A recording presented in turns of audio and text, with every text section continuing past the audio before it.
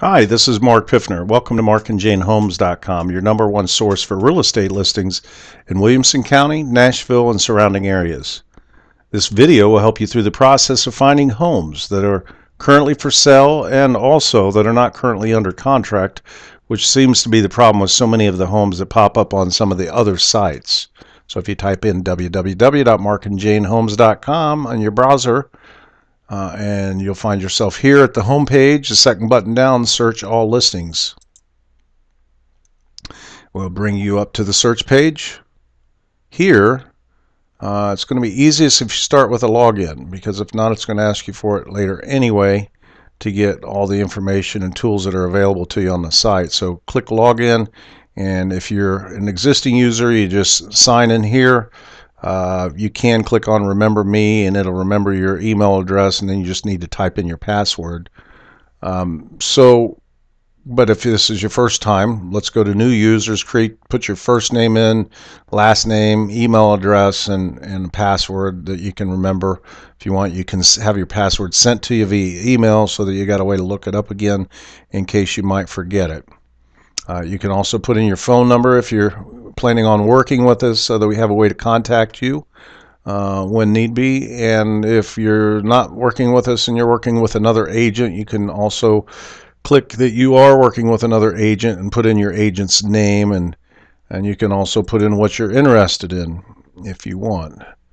I do have a login information here of markandjanehomes.com, and so I'm just going to type in my password right there and click on Remember Me, and it will log me in.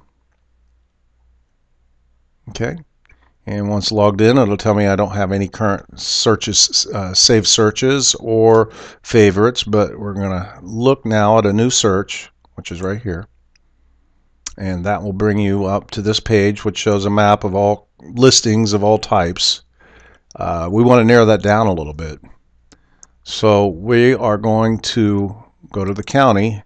In this case, I'm going to look at Williamson County, and I've got it down to 2,000 listings. Let's break it down a little bit more. We can add a city. Let's put in, you can actually put in several if you want. You can click on one, hold down the control key or the shift key, however you like to use your buttons there on your keyboard, and I've got 2 selected there. You can add those 2 cities. Now we're down to 1,200 listings. Then we can narrow it down some more with property types. Now I'm going to look at single family homes, but you could also look at some of these other options, including residential lease. If you know somebody that's going to be leasing a property until they decide to buy, you know, Jane and I do manage several properties in the area, and we do help newcomers find leases to help them get through their initial transition stage here before they're ready to buy. Want to narrow it down some more to price range, 400,000 to say 500,000, and also would like to have a little bit of land, so I want to start with properties that are just at least 1 acre or more. And so now we've got 25 matches. That's kind of getting into the manageable area.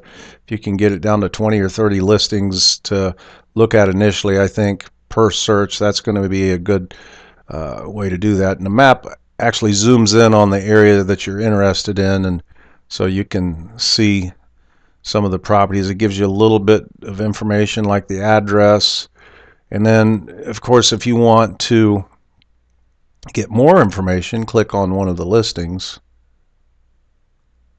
and it'll give you the information you need there to look at that one. If it's something you like, you can push favorite and it will add it to your favorites list, which makes it easier to find in the future.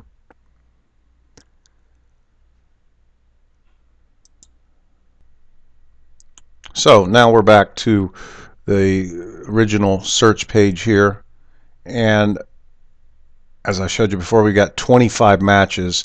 So I'm going to go ahead and save this search since it's kind of like what I want to look at.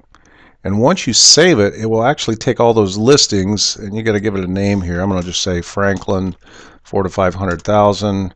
And you can also get email notifications on new listings. So if you're actively looking You're going to find out it's very helpful to know about new listings as they come up, like the day of market.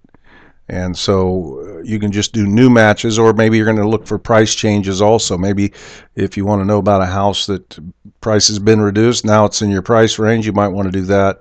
Or if you don't want any email notification, you can do however you wish. So I'm going to keep it right there. You can select how many listings you want to show up per page. You can always go to the next page, but if you want to have a longer page, you can do that. And descending by price is the sort order, but that gives you a lot of options there. So when you push save, that search is going to stay under your login information, and you're going to have it available to you anytime you want. And so we go back to the search saver here, 25 matches total. Click on that, and that will bring up a list of all the properties that met your criteria. Now you can switch it to a list view here versus a grid, which it's currently at the grid. Whatever way you like to look at it. You can view the details here, or click on the MLS number or picture, and it'll bring up more details, and that's where you can save it as a favorite, or you can save it here. Or maybe you're going to see a short sale banner on some of these. Maybe you might be interested in that. You can take a look at that. They do put that banner on there on short sales and foreclosures. Here's a property that hasn't been built yet, so they're just showing you a little blueprint as a thumbnail to show you that the house is being built, or they have plans to build it. So you can look at those as well. And so anyway, here are a lot of the properties is for sale. And if you find one you want to know more about, just view the details, as I said, or you can inquire to us to get you more information on it, or request a showing. Now, if you got one that comes up like this, and you look at the details and it says contingency type financing, that's telling me that that house has a contract on it. It's been accepted, but it is contingent upon financing. If it says financing or sale of home or inspections, that property is probably not going to be available for showings. They're giving people a chance to try to get their contingency worked out. So you probably don't want to spend much time on these. However, if you want us to keep an eye on that home for you to see if things are going to, possibly open up again, we can do that for you as well. Just inquire about the listing, and we can maybe give a call to the agent that has it listed and see what's going on there, and if it's possibly going to be coming back on the market. You do also have a choice of going to a larger map and points of interest here, so you can kind of get an idea for what's in the area. You can click on restaurants, which this one's a little further out, but as you zoom out you can see where some of the restaurants are, or parks, that kind of stuff. So kind of neat. It's got the schools on here as well. So I've showed you how to do a save search. Back to results here,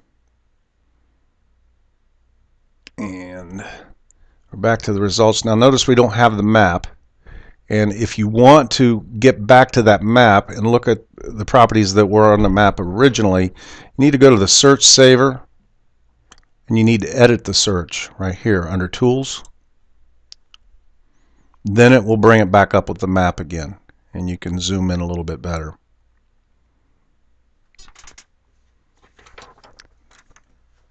So Jane and I hope this instructional video will give you a guide to take you through the process of finding your new home in Middle Tennessee. Make sure to let us know if you want additional information on any home that's listed, or if you just would like to take a tour of a home that's currently on the market.